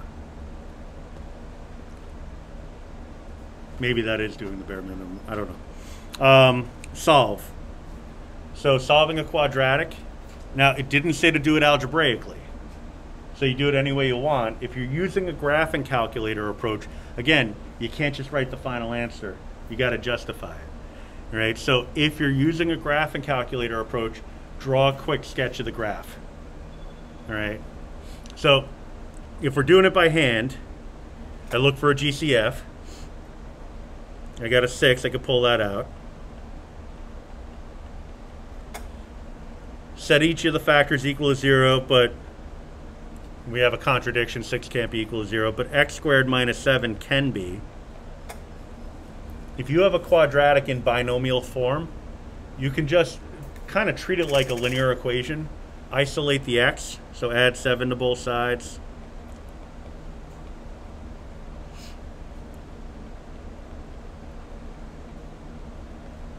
Then take the square root to get rid of that power of 2. All right. The only concern for a question like this, and really anytime you're solving an equation, it's in your best interest, because of moments like this, it's in your best interest to also look at it graphically, even if they tell you to do it algebraically, right? Because this one has to be plus or minus 7 because we decided to take the square root. The square root of 7 can be negative radical 7, but it could also be positive radical 7. All right? And these would be the exact values. This is my final answer. But if I'm not in a habit of checking my work, I could run into the issue of just putting the radical 7 and losing a point. And think the worst thing that could happen for a well-prepared student is to answer a question, think you got it right, but you got it wrong. That's the feeling of, hey, I thought I did so good on that test. I don't understand where things went wrong. You know, that's those little mistakes that if you check your work, you can clean that up. Right? So putting in the original function, well, putting in the original equation as a function, I would write, this is really the same as saying f of x is equal to 6x squared minus 42, where f of x is equal to 0. So it's kind of a system of equations that's been split. Well, I'm splitting it apart. They put it together. So if I put 6x squared minus 42 in for x and put 0 in for y, then I could use the intersection function to come up with the values of x. Right? Radical 7's in the neighborhood of 2 and change. Right? So like 2.7-ish. Right? So a standard zoom should be fine. I don't need to see the turning point because I'm looking for the x-intercepts.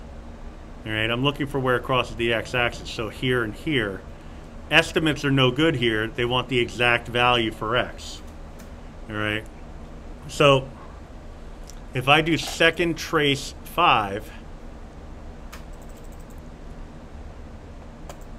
all right, so find the intersection.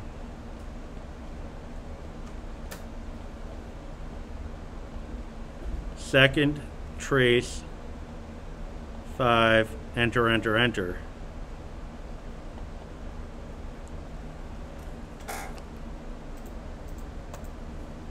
It'll drag me to an intersection point. Now, we have symmetry here, so what I would do is I draw a quick sketch, assuming I didn't want to do it algebraically.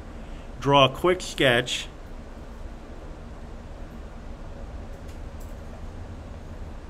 Scale it.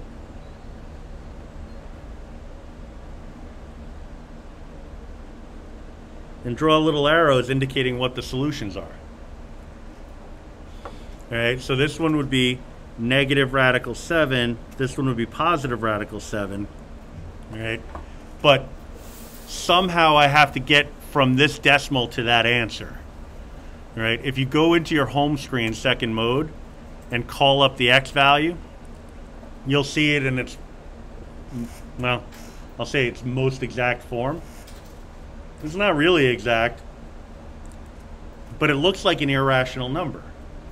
A decimal that never repeats and never ends. So what I can do is take this x value, square it. That's what the radicand should be.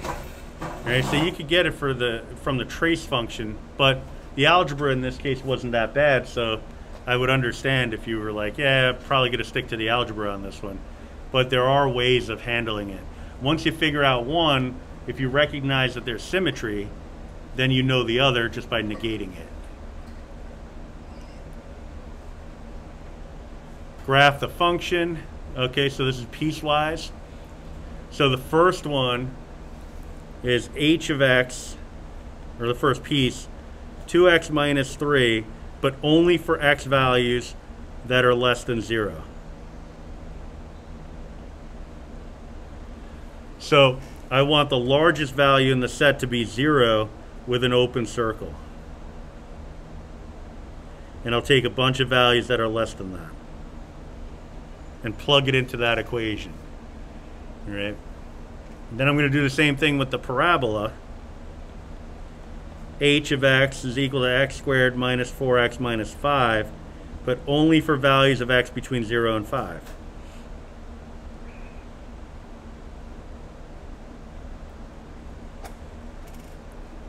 All right. So you could get it from the graphing calculator just by typing it in. Each piece, I like to put them both in at the same time. So 2x minus 3, then x squared minus 4x minus 5. Go to the table. For the first one, I'm only focused on values less than 0. So starting at -3, I got a -9, -7, -5, -3, but -3 gets an open circle. So 0, -3 with an open circle, -1, -5. The slope is 2, so you can kind of count it off from there.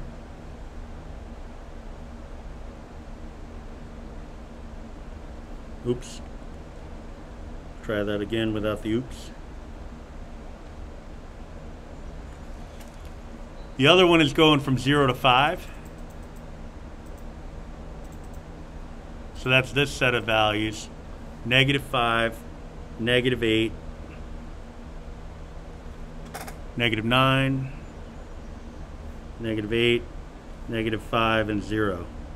So 0, -5, closed circle, 1, -8, to -9, back to -8, back to -5, and up to 0. Smooth curve through all the points. And that would be your graph.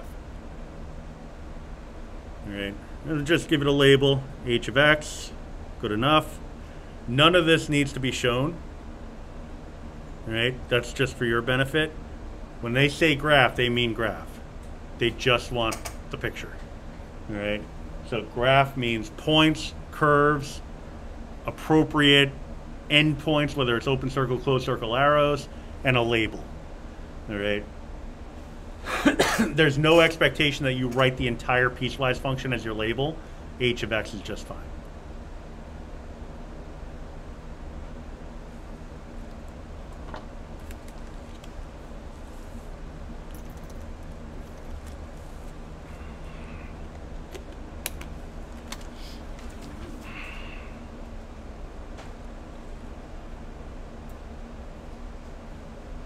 More graphs. There's almost always a system of inequalities question. Right? This comes down to the shading. So you want to solve each for y in terms of x. So we have 2x plus y greater than or equal to 5. And we have y minus 5 less than 3x. Right? So for the first one, I'm going to knock off the 2x from both sides. Oh, thank you.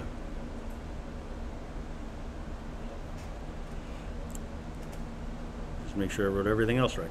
So we have y greater than or equal to, you could write it as negative 2x plus 8, or you could just write 8 minus 2x. It doesn't make a difference, right?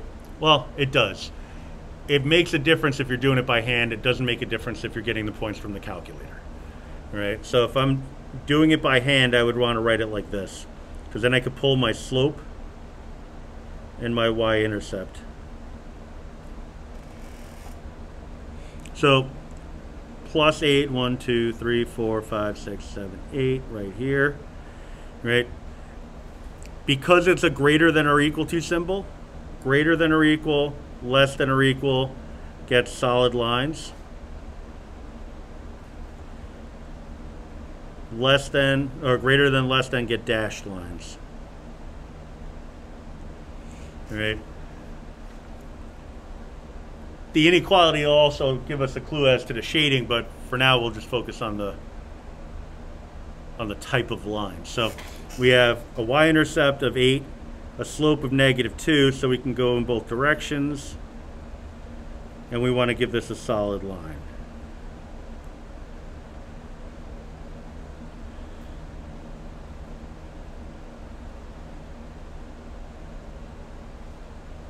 All right. Now the equation of this line is 2x plus y equals 8. The shading is the inequality part of it, right? But the line itself is the boundary of the shading, gets an equal sign, right? For the second piece, I'm adding 5 to both sides. Just remember, if you divide or multiply by a negative, didn't come up in this question, but if you divide or multiply by a negative, you'd have to flip the direction of the sign, or the inequality. Didn't end up being a case here, but it could be. All right. So 5, 1, 2, 3, 4, 5. Slope of 3, so up 3 over 1. Down 3 over 1 to the left. This one gets a dashed line. All right, I'm going to draw it solid and then erase to make it dashed. All right, so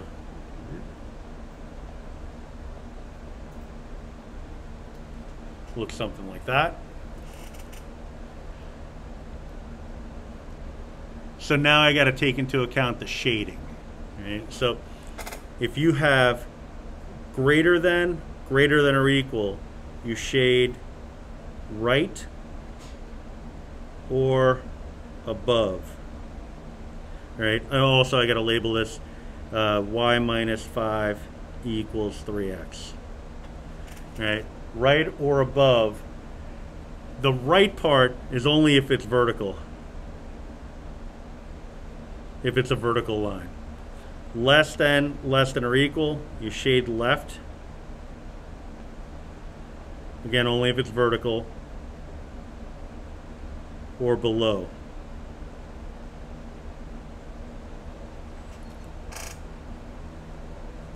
Right. So for the first one, I'm looking at a greater than symbol, so I'm going to shade above. So that would be all of this area here.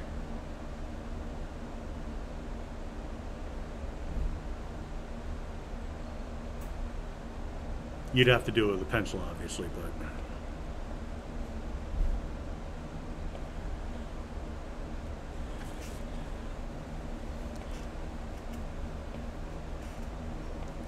So the other one is a less than symbol, so we'll shade below. All right, so that's all of this area.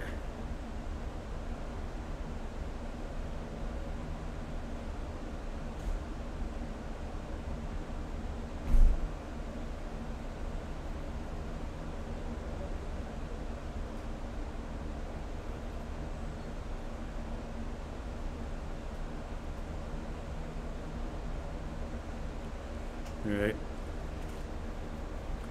Not as green as I would hope, but where it's double shaded, that's our solution area. All right. So I recommend doing it like this. You know, it's not as attractive looking, but you know, it gets the job done. It's just I have the highlighter, so why not, right? Unfortunately, you can't use the highlighter on the Regents. I don't know why. Well, actually, I do know why. Because the state wants, well, in the past they've wanted exams to be photocopied and sent to them for an audit, and highlighter doesn't show up on the photocopy. So that's the issue. You're allowed to use pencil on the graph, right? Only on the graphs. Yeah. So then they ask if the point 1,8 is in the solution area. So you just plot 1,8. 1, 2, 3, 4, 5, 6, 7, 8. Right, here's 1,8. So no, it falls on the dashed line.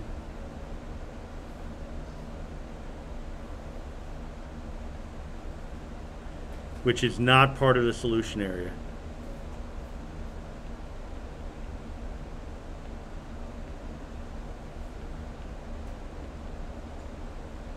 Wait, so if it falls on the line, it's not part of the solution? Dashed line. So if it falls on the solid line, it is? Right. It would have been fine if it was on the solid line. So at this point, we're somewhere like over here, that would have been okay. That lasted so long. I don't know why I gave out right now. Yeah, but if it was right here, it would have been fine. Because it's on this line, it's part of the set. But because it's on the dashed, it's not in the set.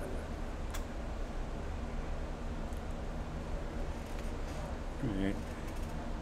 Number 34, on the day Alexander was born, his father invested $5,000 in an account with 1.2% annual growth rate. Write a function a of t that represents the value of his investment 2 years after Alexander's birth. Give you a lot of room to write something that you don't need a lot of room for, but this is what it is. We know this as y of t is equal to a times 1 plus or minus r to the t power. Because it's growth, we're going to go with the plus. So, and they want us to use a of t instead of y of t. 5,000 was the initial investment. 1 plus, this goes to decimal form, 0.012.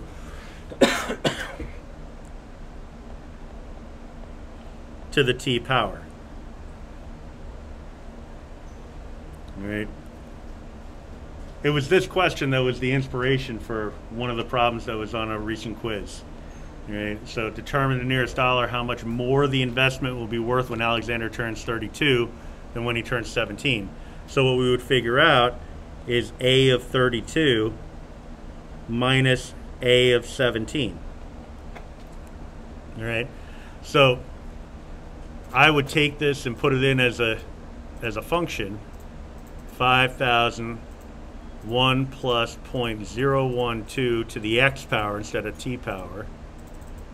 But that gives me the ability in my home screen to use alpha trace to plug in the 32, and then alpha trace again to plug in the 17. All right, so put in y1, then you do y1 of 32. Like this stuff you wouldn't write on the exam, but just doing it for note-taking purposes. So in or on the in the home screen.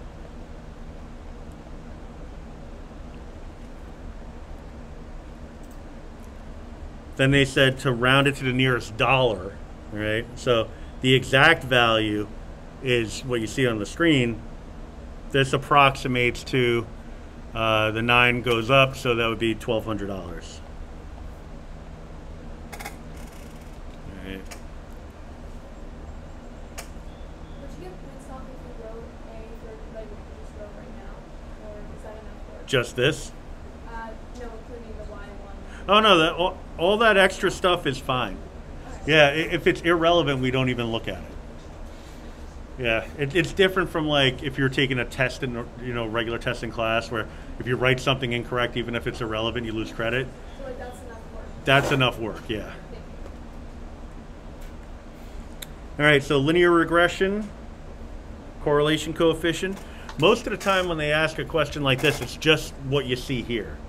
Like they're not asking you to do too much in the way of follow-up questions. Maybe make a prediction here and there, but nothing too crazy. Definitely less elaborate than our unit project. All right, so this should be just simple plug and chug.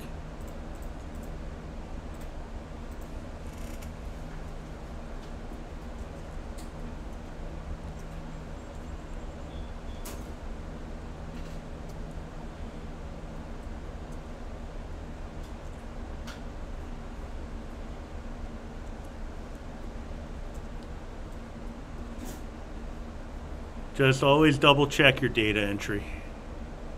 Because I'm looking at this and I could see myself screwing up the 244, 224.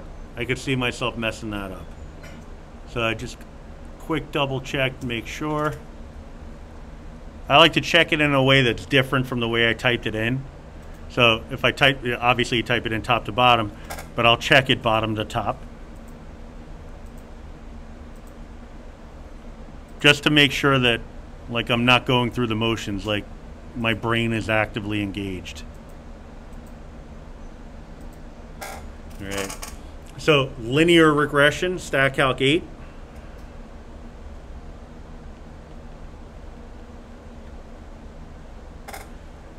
All right, so StatCalc 8. Oh, sorry, I hit the wrong thing. They're not asking any follow-ups in terms of, predict this or anything along those lines. Just correlation coefficient, linear regression equation, and then talk about what the correlation coefficient means. So I don't need to store the regression equation, right? But if I did want to do that, it would be alpha trace y1, right? But here it's not going to be necessary. You'll see I don't have my diagnostics on. The R squared value didn't show up. Again, just a reminder, mode, go down to the one that says stat diagnostics and hit enter on. Then run the regression again. Will they most likely all be on for the test run? When you reset your calculator, it automatically gets shut off. Okay. So you'll have to turn it on. Wait, so when you turn off our calculator, you have to put the R value. You'll have to go to mode and turn stat diagnostics on. Okay. All right, so again, alpha trace y1 if needed. Calculate, now I have my R squared and my R value. All right, once the exam starts, nobody can tell you how to do that. All right, so if your R squared and R values aren't on, then you're out of luck. All right, so when you reset your calculator, if if the proctor doesn't give instructions, they usually give instructions to turn it back on. But if they don't, then raise your hand before the exam starts. Raise your hand, have a proctor come over. It'll be a math teacher, and ask them to remind you how to turn the stat diagnostics on. They can tell you before the exam starts, but not during.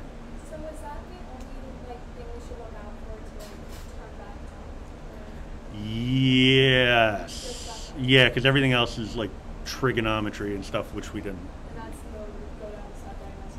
Exactly. So they say round to the nearest hundredth here. So y equals 246.34 minus 7.76x. The correlation coefficient they want to the nearest hundredth also. So r equals negative 0.88.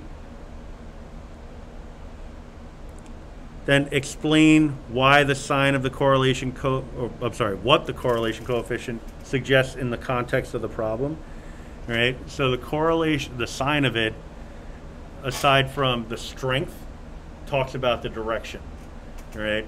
So this means that there is a negative relationship because they're only asking about the sign. So they're not getting into the strength. So the 0.88 is a pretty strong correlation coefficient, but they're not getting into that. They just want you to address the sign. So we're saying that there's a negative linear relationship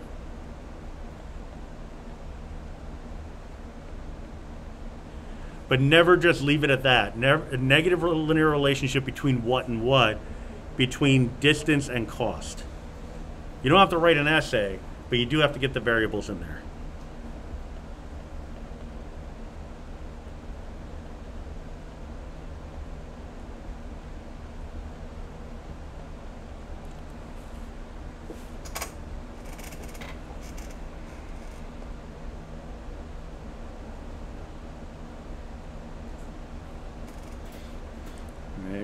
So those kind of questions should be pretty straightforward. Yeah, there's multiple steps, but they're all attainable in terms of the points. 36, snowstorm started at midnight. This is one of those creating a graph from a scenario problem. It was unit 4. Snowstorm started at midnight. For the first 4 hours, it snowed on an average rate of 1/2 inch per hour. All right, so that's a slope is equal to 1/2. Then the snow then started to fall at an average rate of 1 inch per hour for the next 6 hours. So the slope now is 1. Then it stopped snowing for 3 hours. So the slope is 0, right? No snow. Then it started snowing again at an average rate of 1/2 inch per hour for the next 4 hours until the storm was over. All right, so slope again is at 1/2. So the interval for the storm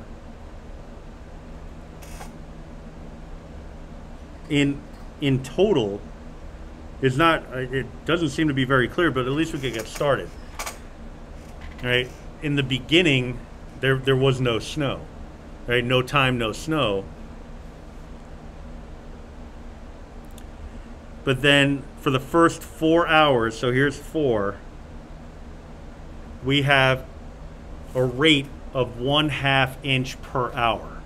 So every hour you get 1/2 inch, right? So you can kind of creep up this way if you want. You can do it like this, but you could also do, rise over run, right? So, 1/2 inch. This is 1/2 unit per hour.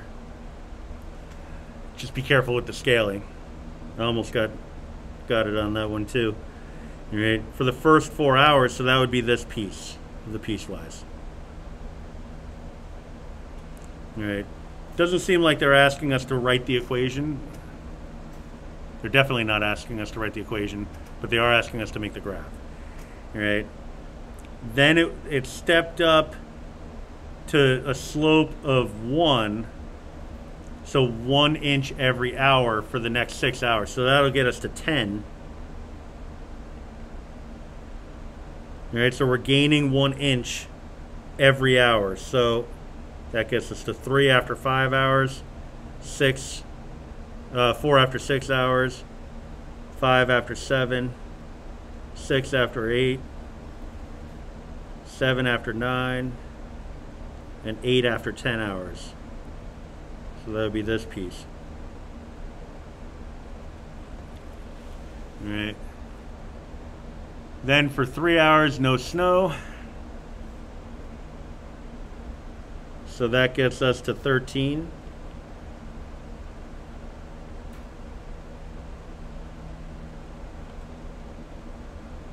And then back to a rate of 1/2 inch per hour the rest of the way.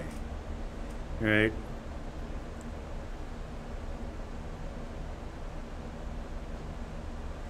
So I don't particularly like the way they phrase this, but they're basically just saying for the next 4 hours. All right. When they say until the storm was over, it's kind of superfluous. All right. But 1/2 an inch per hour for the next 4 hours gets us to 17. So 1, 2, 3, 4. That would be the end of the graph. We would go off the grid after that anyway, so kind of makes sense. But you wouldn't put arrows on it because they say for the next 4 hours. Yeah, that's talking about the storm being over, but it's a finite period of time because the storm doesn't go on forever. It's not the end of days or anything. Right? Determine the average rate of snowfall over the length of the storm. Right? So that would be if we went from 0, 0 directly to 1710. Because average rate is another or a more fancy way of saying slope. Slope is rise over run, so change in y over change in x. So 10 minus 0 over 17 minus 0.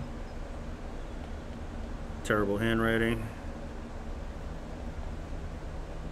So 10/17. Right, so let's get that in decimal form. They said nearest hundredth of an inch per hour. So that's going to be 0.59 inches per hour.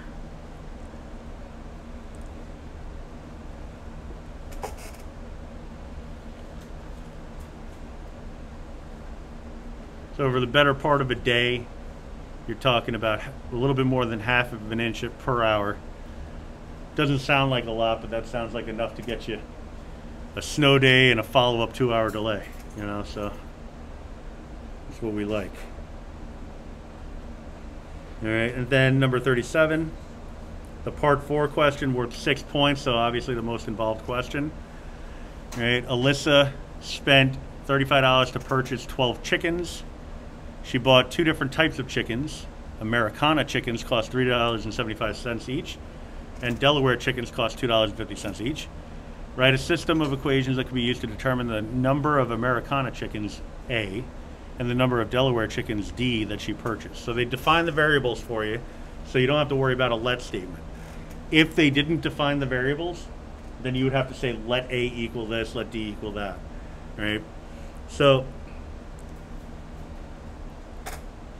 we have 12 chickens in total and $35 spent in total.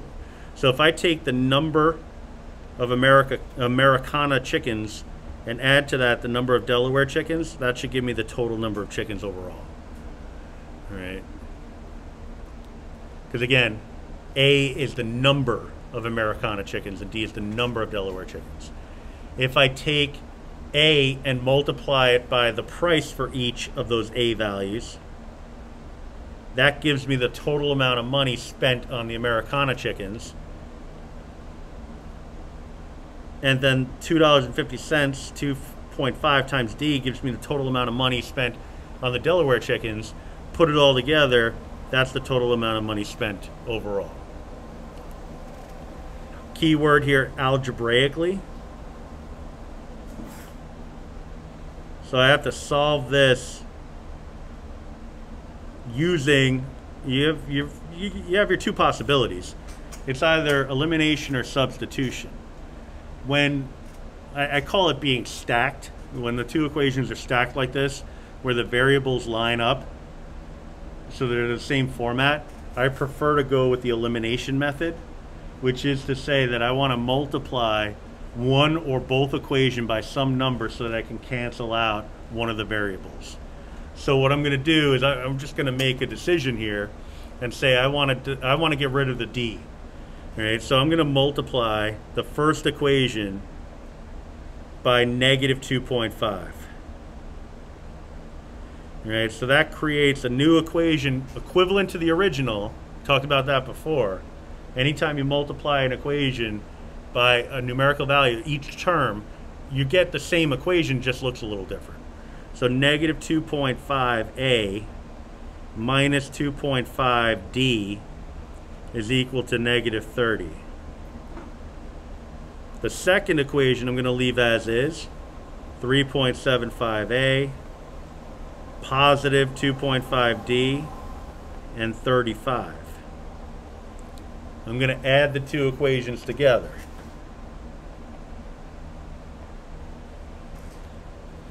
All right, so negative 2.5 plus 3.75 is 1.25. The d's cancel. 1.25 is equal, or 1.25a is equal to 5. So then I want to divide both sides by the 1.25.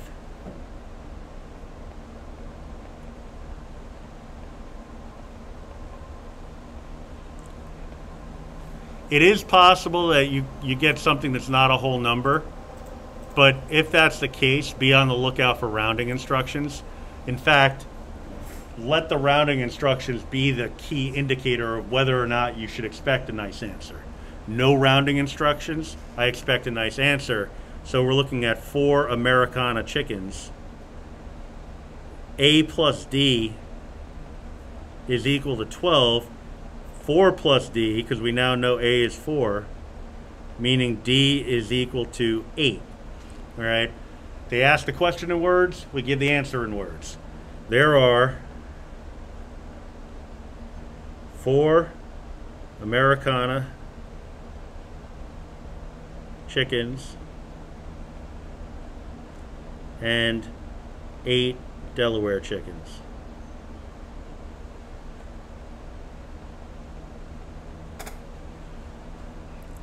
All right.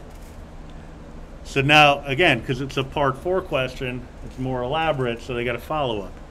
Each Americana chicken lays 2 eggs per day, and each Delaware chicken lays 1 egg per day. Alyssa only sells eggs by the full dozen for $2.50. Determine how much money she expects to take in at the end of the first week with her 12 chickens. All right. So they're giving us another rate.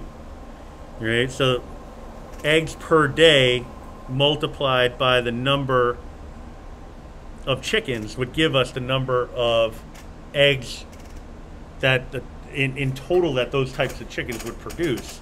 All right. So if I said A, again, is the number of Americana chickens, I'll just leave it as a variable for a sec. I would say 2A plus 1D is going to be equal to, just make a little note, the number of eggs per day. All right. Now, she's only going to sell eggs by the full dozen, but we want to know how much she's going to have at the end of the first week with the 12 chickens. All right. So we know A is equal to 4. We know D is equal to 8. So 8 plus 8 is 16. So 16 eggs per day. All right, take that 16 and multiply it by 7. Yeah, first week, we assume 7 days in the week. So 16 by 7, so what was that, 112? Yeah. So 112 eggs per week.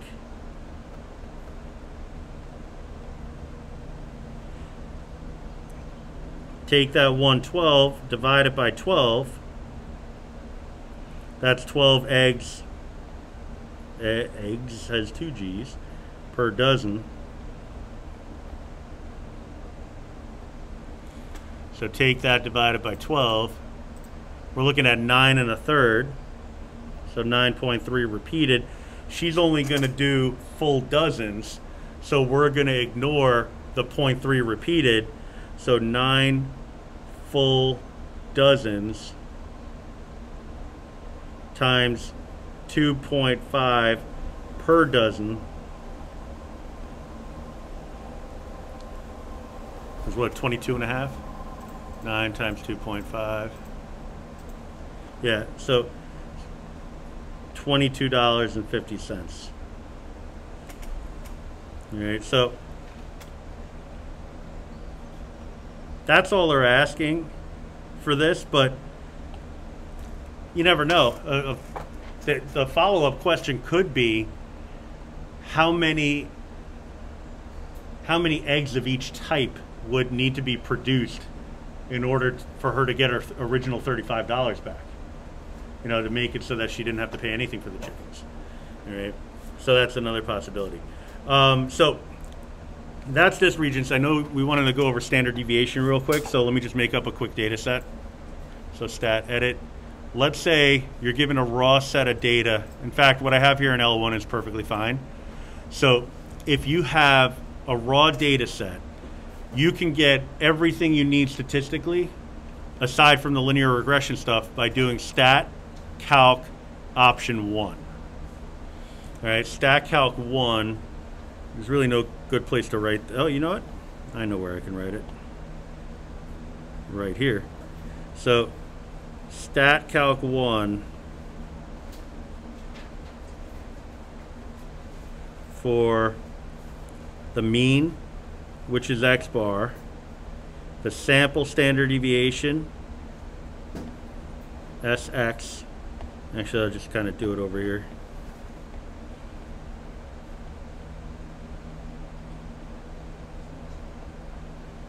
The population standard deviation is the one that has that, it's like an O with a funky tail, called sigma. Then you have the minimum, Q1, median, Q3, and max. Those are kind of self-explanatory. But stat calc 1, tell the calculator where to find the list of data. The default is L1, so you shouldn't have to worry about that. Ignore frequency list, go right to calculate. And for this set of data, the X bar, the mean is 6. The standard deviation for the sample, take care. So the sample standard deviation is 6 point, rounded, however they say to round it, so 6.616. The population standard deviation, those kind of questions, they just flat out ask you. They say, what is the sample standard deviation? Round it to the nearest hundredth or whatever. Right? But then right at the bottom, you get all the numbers, minimum, Q1, median, Q3, and maximum. These are for a box plot. Useful for creating a box plot. All right, so there's never really an instance where you'd have to do any of the statistic stuff by hand. It's all stuff that could be done on a calculator. All right, so if you just use this process, that's really all you need.